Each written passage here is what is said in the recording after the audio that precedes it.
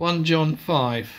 Everyone who believes with deep abiding trust in the fact that Jesus is Christ, the Messiah, the Anointed, is born of God, that is reborn from above, spiritually transformed, renewed, and set apart for his purpose. And everyone who loves the Father also loves the child born of him. By this we know without any doubt that we love the children of God, expressing that love when we love God and obey his commandments.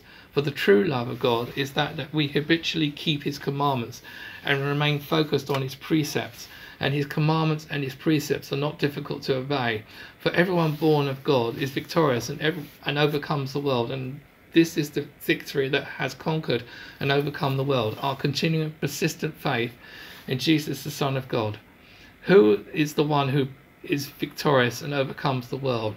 It is the one who believes and recognizes the fact that Jesus is the Son of God, that he is he who came through the water and blood, his baptism and death, Jesus Christ, not by the water only, but by the water and the blood.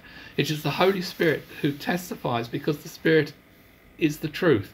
He is the essence and the origin of truth itself. For there are three witnesses, the Spirit and the water and the blood, and these three are in agreement. Their testimony is perfectly consistent.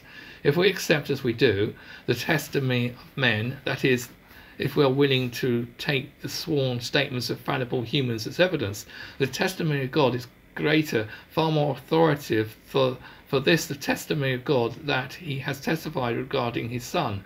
The one who believes in the Son of God, who adheres to, trusts in, relies confidently on him as Saviour, has the testimony within himself, because he can speak authoritatively about Christ from his own personal experience. The one who does not believe God in this way has made him out to be a liar, because he has not believed in the evidence that God has given regarding his Son.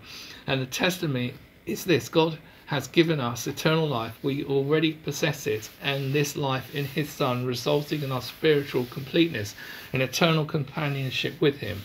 He who has the Son, by accepting him as Lord and Saviour, has the life that is eternal. Who does not have the Son of God by personal faith does not have the life.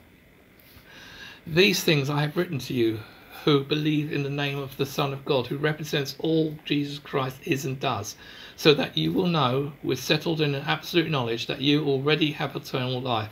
This is the remarkable degree of confidence which we as believers are entitled to have before him, that if we ask anything according to his will that is consistent with his plan and purpose, he hears us.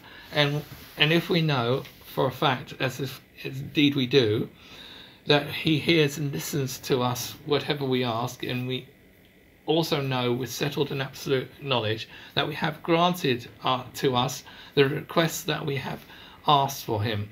If anyone sees his brother committing a sin that does not lead to death, he will pray and ask on the believer's behalf that God will for him give life to those whose sin is not lending to death.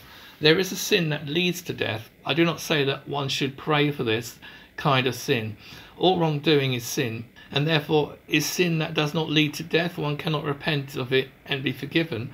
We know with confidence that anyone born of God does not habitually sin, but he, Jesus, who was born of God, carefully keeps and protects him, and the evil one does not touch him. We know for a fact that we are of God, and the whole world around us lies in the power of the evil one, opposing God and his precepts.